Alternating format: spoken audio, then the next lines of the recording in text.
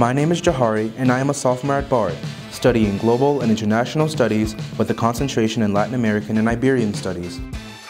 With a mix of postmodern and Greek architecture, the Stevenson Library has served to be one of my favorite places to get work done. What I like most about it is the interior spacing of work tables and carrels. This creates a space conducive for learning and doing homework with your friends.